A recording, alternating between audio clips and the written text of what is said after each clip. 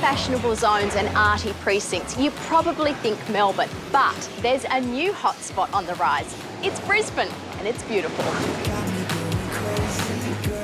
And a chic influence on all this stylish boom is a Brisbane-born artist.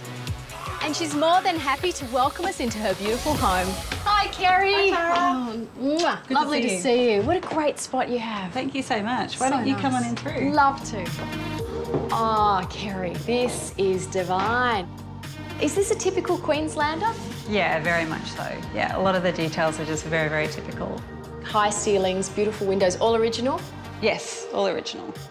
Wherever you go, it's always white walls, dark floors? I think so, because I used to live in Paris. I think of bright white walls and dark floors because that's really typical of Paris, but obviously I wanted to keep in the Queensland features and mix the two worlds, I suppose. But the kitchen benches were all redone. They were a really dark brown vinyl situation when I moved in, and that's the one thing I really splurged on, which I love. I try and not have too many things. I think the less things you have in life, the more calm you are in general. I'd agree with that. Try and live by that anyway. With the white, do you find that difficult to keep clean? I think with white, Tara, the best thing is to have things in white that are wipeable surfaces. So, you know, leather or walls, I think are fine in white. I probably wouldn't have a white fabric couch with a child. I think that would be way too stressful. Causing yourself too much work. Yes, absolutely. Is that an old dresser? Yes.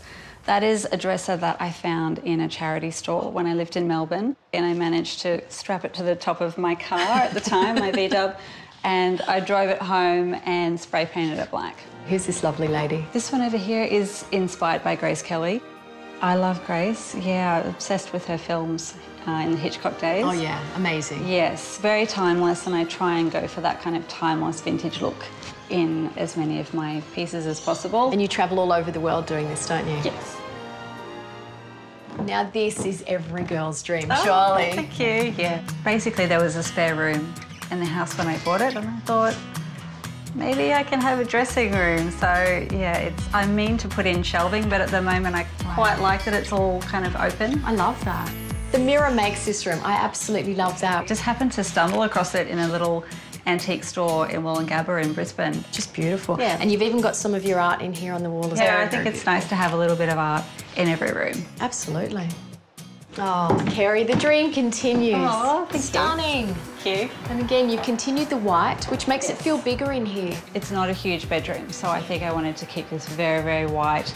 And again, for sleeping and feeling calm in the evening, white and black is I think, a nice scheme. And you've got your artwork. I love that one. I think that's particularly clever, what you've done there, because you've obviously got a window in an awkward spot. Yeah, but maybe that balances it out. That was obviously the hope. Well, it's worked. It's really beautiful. I love it. This is where you come to the office every day? This is it. This is the office. So you are obviously a very busy working artist. Yes. And you do your canvases. Yes. But you do collaborations as well. So Yes. obviously shoes, mobile phone covers. Phone cases, yes. This is one that I've seen before, which I'm totally envious. La Durée, did you have a lifetime supply of macarons for doing this? I did, unfortunately. That was a bit of a special collaboration for me. I guess half of my work is working with these amazing brands like Chanel and Louis Vuitton, La Durée, as well as doing my own prints, which is the other 50% of my work. And that probably is the more special side for me because it's going into people's homes and I can choose exactly which prints I want to do. So it's a good balance. I like doing both. Would you show me how you paint a little? Just let's do that. Let's do a watercolour. I'd love to be in your space. Great. This is such a beautiful space to paint. Light-filled, it's gorgeous. Yeah. I notice you're not sketching first in pencil, you're sketching in brush. Yes, I tend to do that really pale, watered down grey as the first sketch, and then I'll go in with colour. And the paper that you're working on, that's a watercolour paper? Yeah, it's like a thick French watercolour Arches stock. So it's, super thick so that you don't have that movement with lots of water. Because I like to add a lot of water into the dresses and things like that. Yeah. I think with watercolour, it either works out or it doesn't. So you're better to just go for it and hope for the best. And if it doesn't work out, then I will just start again. Scrap the paper. That's it. That's Hang it. the It's such a expense. volatile type of paint. So if somebody wanted to do a Kerrie Hess inspired painting, what would your advice be? Because I know people always say, oh, hands are hard to draw or faces are hard to paint. Yes. I would say if you're not feeling confident with faces and hands, to just focus more on the body.